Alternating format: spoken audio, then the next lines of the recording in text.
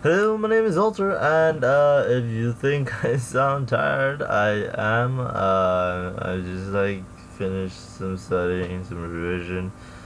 Yeah, my finals are coming up, but I just decided to do a video because I just needed to vent and kind of just feel some emotion in my life because it just getting out all my energy and all that. So that's why you haven't seen any videos. I've mentioned it before, but I don't think you guys understand. But I guess this one is just more of uh, an episode where I can really talk about something, which is favorite channel of mine is celebrating its 10th anniversary, and it's the Nostalgia Critic. A lot of you guys know him, and a lot of you guys watch him, and it's a big inspiration for me. I remember the first time I watched him. I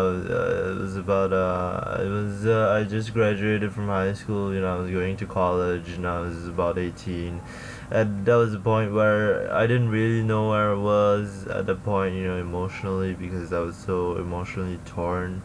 And I've said this a lot of times, but when I was there, I always say that 2014 is both the worst year and kind of the best year for me, because it is like the worst year in terms of emotions and emotional dealings, and the best in terms of me going towards the arts.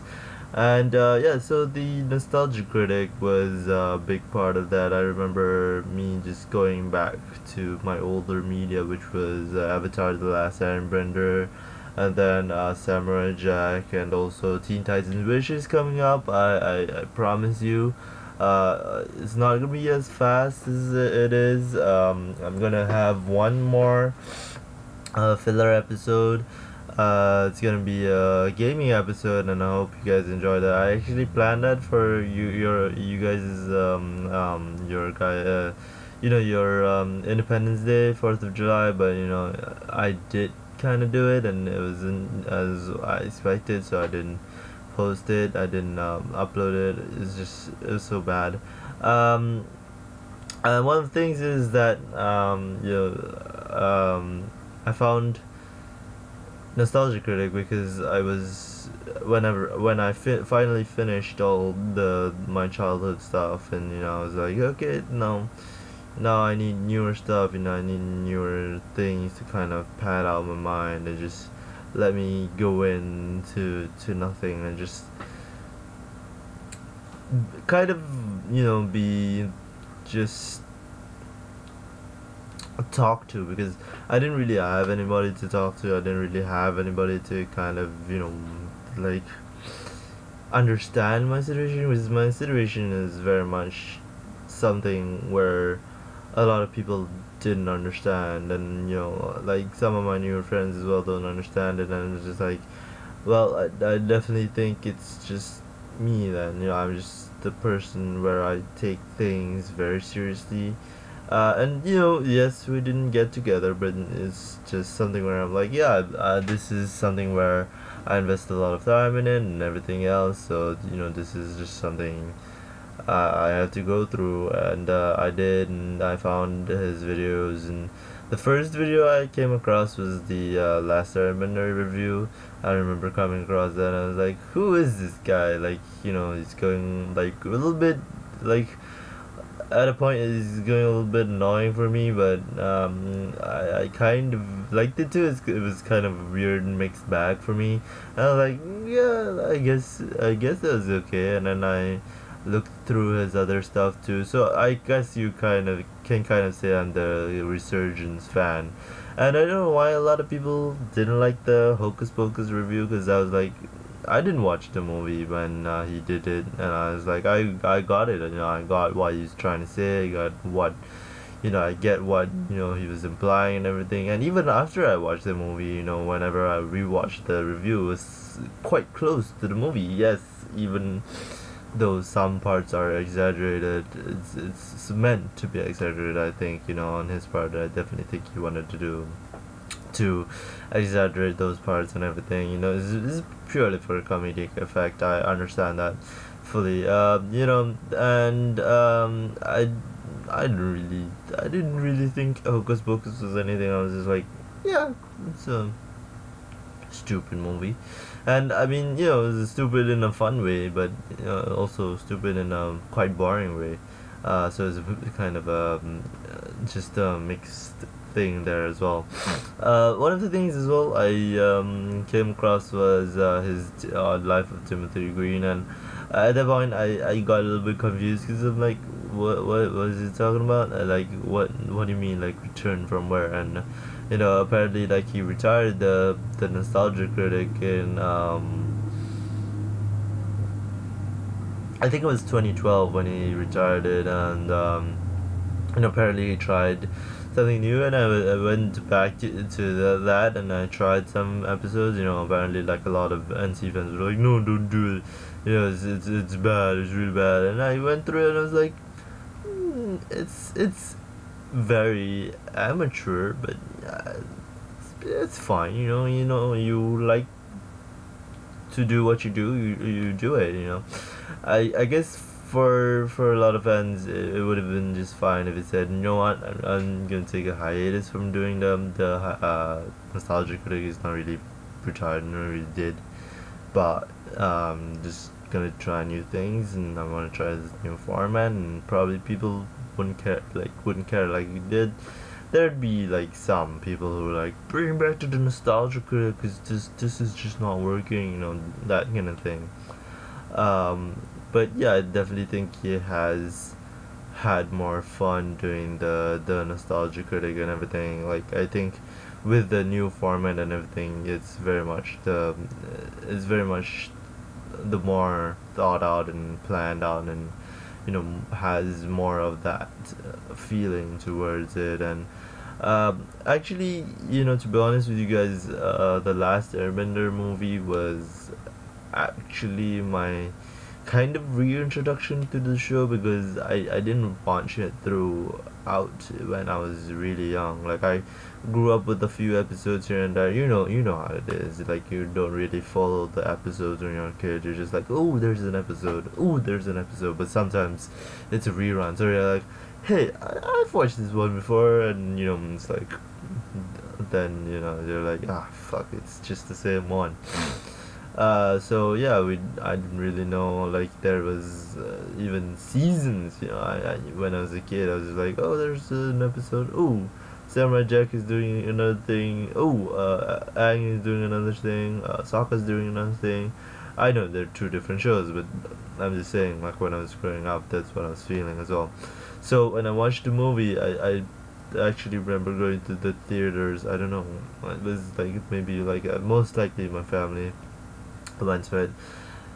I just remember saying, was this the show? Like, I don't remember the one thing I remember when I first watched it as a kid. I was like, the dragon looks cool. Like, that was something I was like, because I was a kid, and I'd seen much CGI, and to this day I kind of, when I rewatched Avatar, yeah, I mean, when I rewatched the movie, I was kind of like, yeah, that dragon still kind of works, because it's very much in the dream state, so to say, or the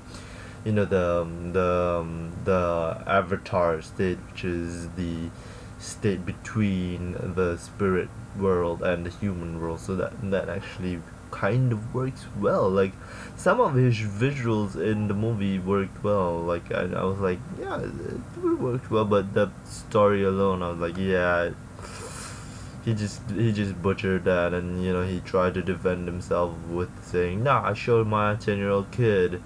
And I'm just like, buddy, obviously if you're gonna show it to your 10-year-old kid, they're not gonna say, dude, this is the worst thing I've ever seen in my life. They're probably just happy to see that you did it for them, and they're just gonna be like, yeah, this is good. But if you show other people, I'm sure they're gonna be like, dude, did you even watch the show? I don't think so. You probably got a kid's description about the show, yes, but even then, it's debatable. So yeah, that's the first kind of way I was reintroduced back to the show with the show as well. I mean, with this critic style as well.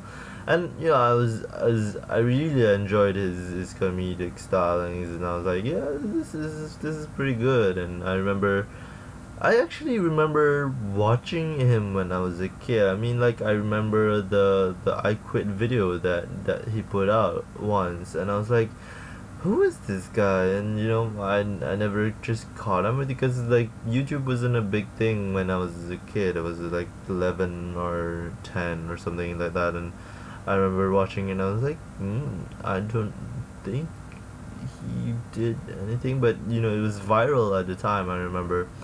And I specifically remember that because I was like, in my mind I was always like, who was that guy who just like went up on the table and ripped off his shirt and said I quit?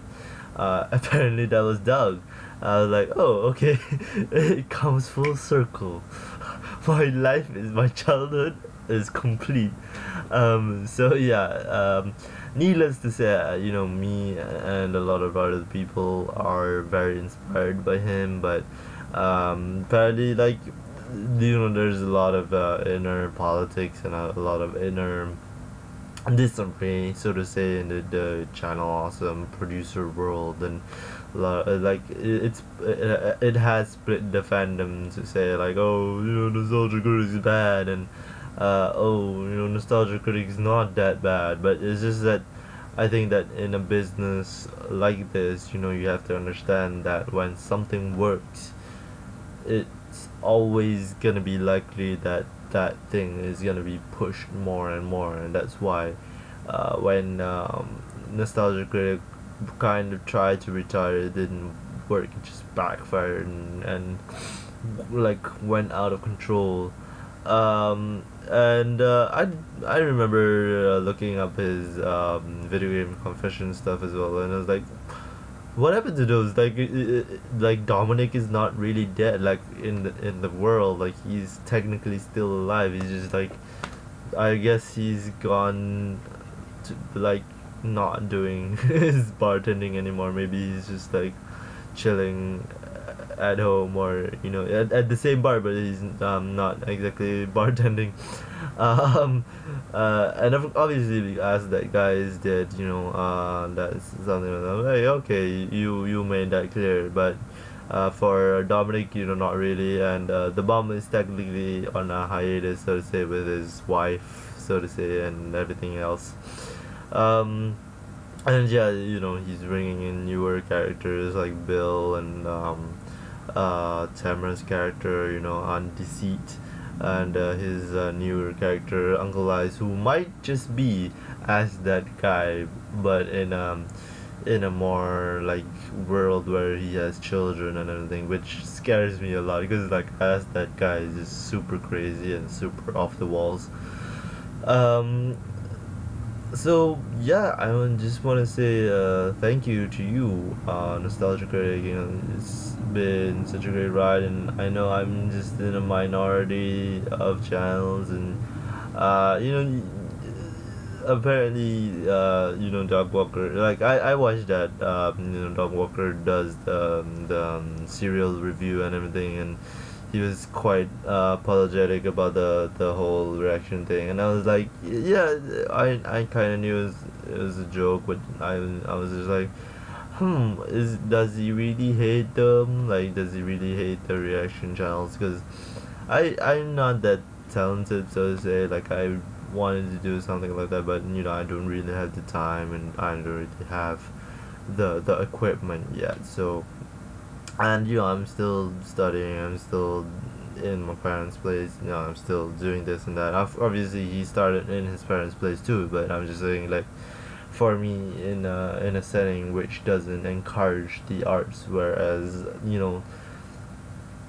America has encouraged arts in the past. It's just that nowadays it's kind of cut back because of like government spending and everything, and it's just like that. And nowadays it's more of the internet platform where you can do more artistic stuff and stuff like this. So I really appreciate that him and a few other YouTubers as well has given us the know-how to say, oh, okay, I can do this. Yeah, yeah, I know, I know I'm not that good yet, but yeah, I'll get there. So yeah, guys, I really love the Nostalgia Critic. I hope he goes more, but I don't know. At some point, you know, you're gonna run out of movies, and you're gonna run out of, you know, TV shows to talk about, and yeah, at that point, you know, what do you have left? You know, like these other YouTubers as well, I see that are dying down, is it's not anything bad against them, but it's just like, yeah, it's it's that point, you know, like you don't have anything else to say, or you don't have anything else to do. It's just grasping at straws. So yeah, even for me, you know, I do these filler episodes just because I can, and just because I wanna do something funny, like fun, and you know, not as serious as my reaction videos where I really go in depth and really talk about it, where you know, I kind of make the a second video talking about it, a post reaction episode reaction that I brought back and everything. And you know, even with me editing stuff down, you know, copyright has still been on me, and you know, like I really have to thank the Nostalgia Critic for that as well, because he had, you know, he had shown me like this is fair use, and you know, these are the things where you can do, like, yeah, we've done full like episodes together, but it's just that, you know, for me, I realized that sorry about that. I realized that people don't understand something like something that's edited down, because I'm just like, I'm editing down for your guys' viewing pleasure. Like, if you wanna go see this, you know, go support the proper people, and also support me, because I'm trying to show them that I really do love the show. You know, I don't understand people who manually detect me. Like, I just like, bro, like, I'm giving you free advertisement. Like, who doesn't want that? Like, I mean, you know, if somebody was to like shout out my channel, I'm like, oh, thank you so much. Like, I I was really surprised when I was featured in a Samurai Jack video. Like, when I did Samurai Jack, I was really surprised about that. But again, you know, it all comes down to inspiration and everything, and muse and all of that. So thank you, Nostalgia Critic, again. And I like that you finally shaved your hair, but I definitely think you're gonna grow it back, hopefully. I don't know. But if you don't, even if you don't, you know, it's your choice. So yeah, that's about it, guys. I don't know when I'll see you. I probably will try to give you a video tomorrow, hopefully. So yeah, guys, that's about it, and I will see you when I see you. See you then.